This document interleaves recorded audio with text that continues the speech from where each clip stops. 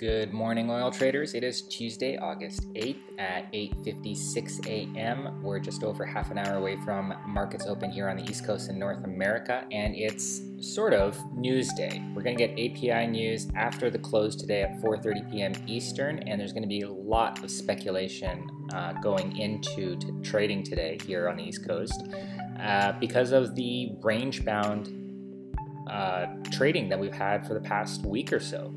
We've basically been stuck. If we flip to the 7-day chart here, you can see we've basically been stuck in this same range. We're right in the middle of that range, as a matter of fact, right now, between kind of the 50 mark and the mid 48s. I've been waiting for us to get over the 50.5 or below, kind of 48 and below, in order to trade either buying shorts, buying longs, selling shorts, what have you. And basically my entry last week at 49.5, that was a short position, has kind of limited my options with this volatility. Unfortunately, I didn't play this very well. If I had sold that short position, I could have repurchased it several times over again.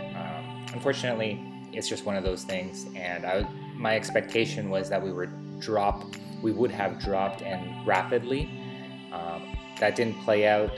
I could have taken several small profits along the way with what we've seen over the past week, but I was holding out for the bigger one, and I missed out on all of it. So it just goes to show you that greed can sometimes bite you. I don't think I was particularly greedy, but yeah, I could have played this better, and lesson learned, I guess. I'd love to hear if you guys managed to play this at all.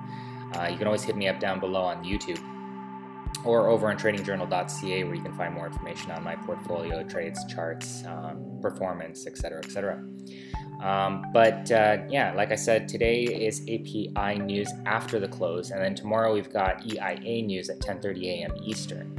So those two events will definitely snap us out of this range. The question is, in what direction? That being said, it doesn't really impact my strategy. My targets have been the same since early last week, and they remain the same today.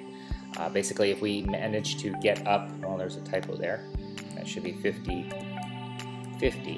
If we manage to get up over 50.5, and of course closer to 51, I'm happy to add to my short positions.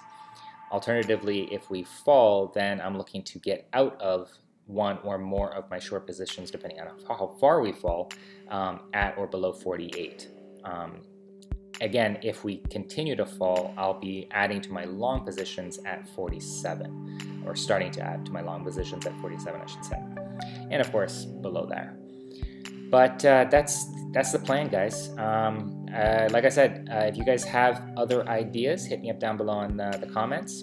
Until then, give us a thumbs up, subscribe to stay tuned, and I'll check back with you guys towards end of trading today at 4 p.m. Eastern, and ahead of that news event at 4:30 following the close. And until then, good luck and cheers.